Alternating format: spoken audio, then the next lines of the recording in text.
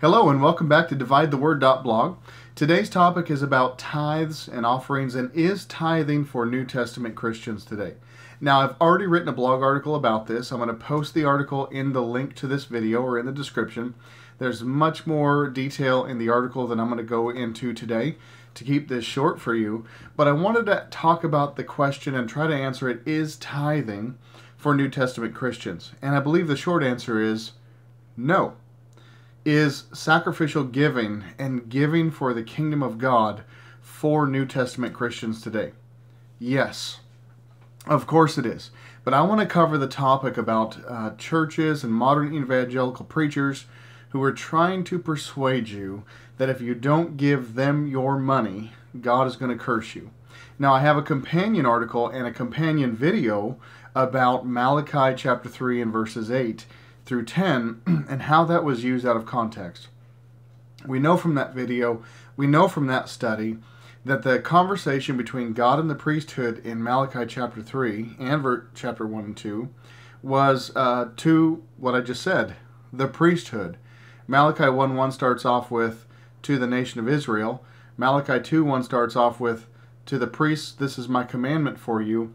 And then Malachi chapter 3 was actually a prophetical message about the future kingdom of the Israelites after the Gentile bride is taken from the earth. And so that whole conversation about tithing was again to the nation of Israel, the Levitical priesthood, and in that sense, a future occurrence.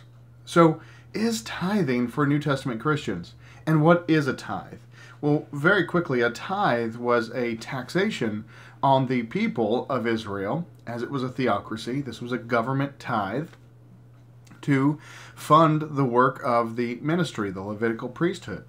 When the 12 tribes came out of Egypt in bondage and finally made their way into the Promised Land, God divided up the lands that were given them from the Promised Land to all the tribes except Levi's. And their purpose was to actually serve in the temples, serve the God of the Hebrew nation, and to perform the sacrifices that were required for the atonement of sin and the sacrifice for a peace offering, for a sin offering, etc. It was the priest's job to do that. And because they had no land to grow their own crops, to have their own fields, to have their own livestock, the taxation from the Jewish nation, the 10% tithe of their annual livestock and produce, was given to feed, and this is an important concept to understand, to feed the priests as they ministered their duty, so that they wouldn't have to worry about providing for their physical nutrition. Now, this is exampled all throughout the Bible, and when we bring in the question, is this for New Testament Christians, we realize that in the New Testament there's only a few times in Matthew, in Luke, and in Hebrews where tithing is even mentioned. 2 times by Jesus, it was a criticism to the hypocrites, the Pharisees and the Sadducees, saying, you tithe of your mint and your oils, your cumin, but you ignore what's more important. And then in Hebrews, it talked about the tithe being given to the Levitical priesthood by Abraham and Abraham's seed, which was the Hebrew nation. Again, going back to Malachi 3:1, that this was to the Hebrew nation, or the nation of Israel. So nowhere in the New Testament church does the Bible talk about, command, or set as a requirement that you tithe. And furthermore, the tithe was always on food, livestock, and the produce of the fields, their oil, their corn, whatever they could develop by the land. Now, some folks have ignorantly said that that's because they didn't have money. They didn't have finances like we do today. Their only option was to give of their livestock and of their crops. Well, this just simply isn't true. As early as we can find Abraham in Genesis purchasing a field to bury his wife with money. Later on in Genesis it says, any slave that you purchase with money must be circumcised. When Joseph came out of or when Joseph was sold into slavery, went to Egypt, and then when his brothers came to him to purchase food, they brought money. And it was a part of the story where Joseph put the money back into their bags when he sent them home so that he could use that to get them back. We know that money coinage, currency, was used as early as Abraham.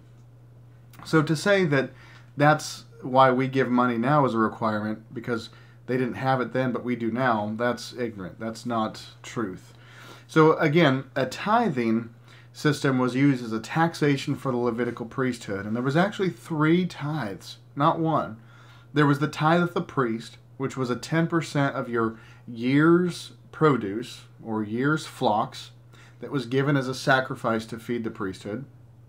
There was a 3-year, an every year feast of feasts, or tithe of feasts, where you actually took the tithe to the temple and you ate it yourself. So if you read the article, this goes into the words that are used to describe these, because in Deuteronomy 14, when it talks about the tithe of the feasts, the word tithing there actually signifies to enrich yourself, or to accumulate a tenth and then to enrich yourself. And by the way, in Deuteronomy 14 was the only time that money was to be used in place of produce. And it was then only if you didn't have the ability to take your tithe to the temple, you could sell your tithes, go to the temple, buy again food and wine and strong drink, it says, and then eat it and drink it and be merry there before the Lord. So again, tithing was never about money. So this is the crux.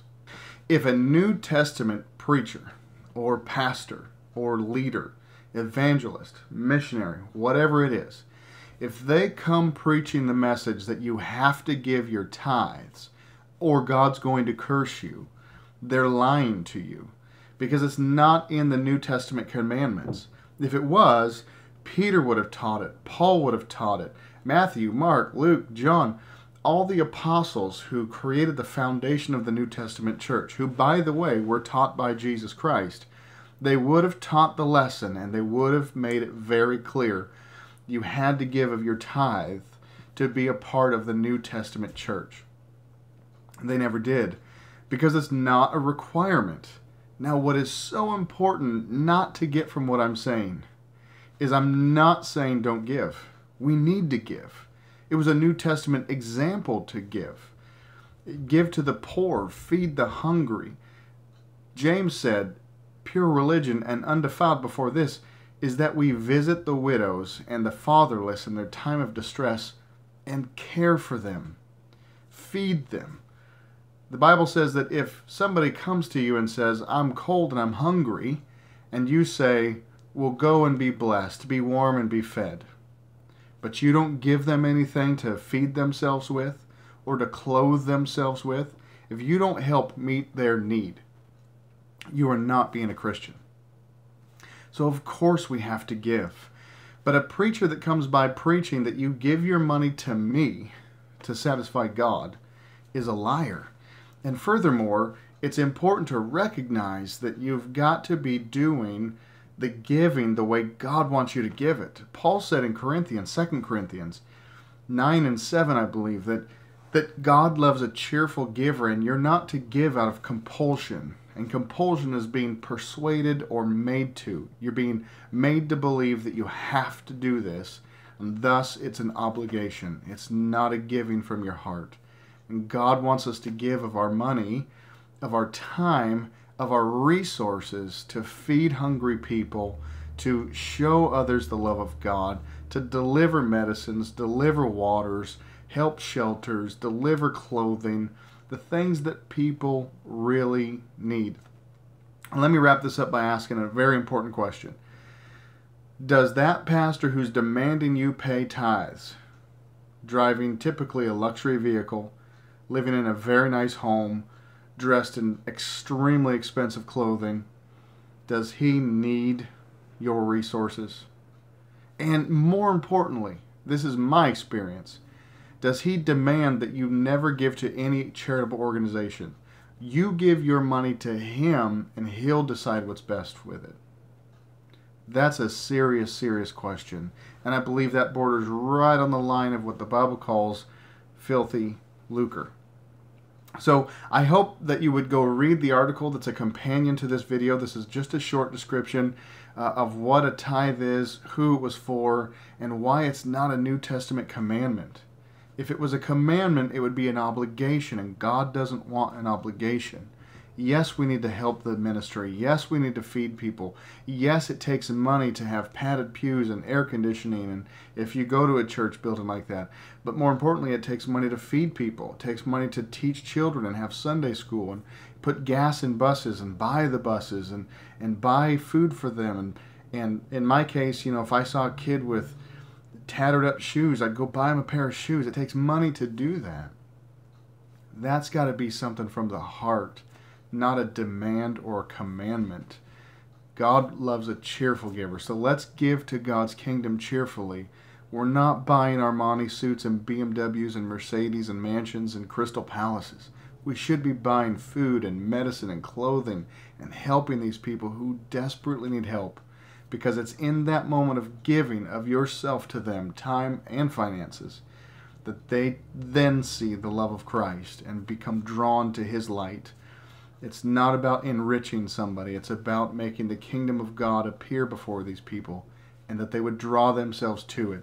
The Bible says, if you draw nigh unto Him, God, He will draw nigh unto you. So God bless. I hope this helps. Please read the companion article on blog. It'll be linked in the description of this video.